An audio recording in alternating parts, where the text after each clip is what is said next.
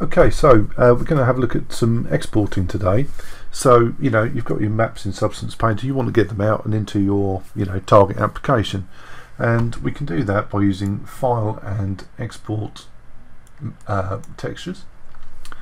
And under Export Textures, we have some settings. So your output directory, a template, your files, sizes, and whatever padding you want. So the output templates, we have all sorts depending upon your target application.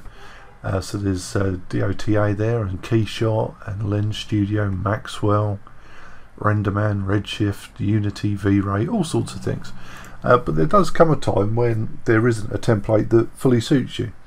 For example, I was exporting to an application which used an OpenGL normal, whereas the standard output for here is DirectX. So I'm going to show you how I changed that. So under output templates, we can either create a new one, which with the plus button, which will create a completely blank one, or we can pick one that is close, like my PBR metallic roughness, and hit the copy here, and we'll create a copy.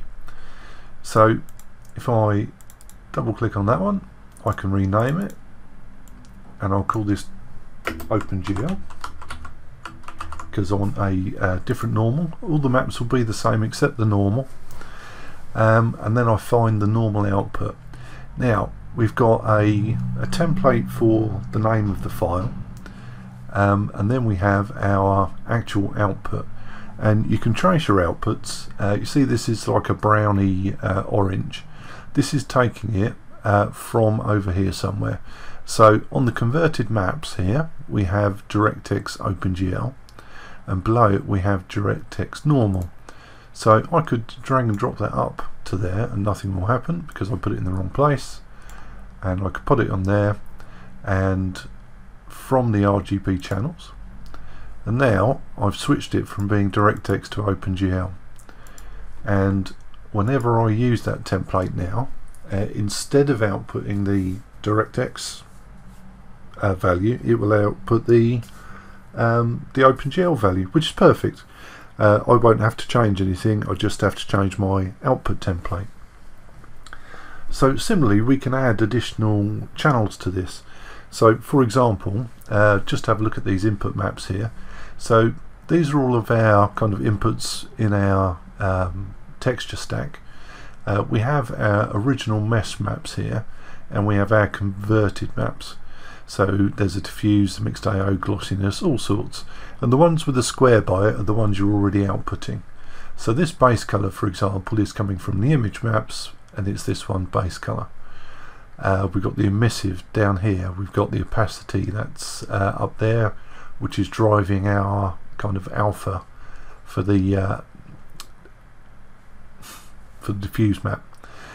We've got our roughness, but we can add in a channel to add any of these back to it. And say you wanted your curvature map, you want to use that curvature map somewhere else, we can add a channel here. So the ambient occlusion will be a grey map, I imagine. So I'm going to create a grey channel and drag and drop this ambient occlusion onto that output, and then we'll have it use the grey channel, and we can copy our template name output from here, and then just before that we'll change emissive to AO. Whoops, did I type AO? Yes, I was just looking in the wrong place. So now in my output map I've got my options. It will output the AO map as well as all the other maps. So you can set up one or more, many, depending upon how you're doing it. And then instead of having to do it time and time again, or just rechange this, that and the other, or do it externally even, you can do it within Substance Painter. So I hope you found that useful, and I will talk to you again in another set.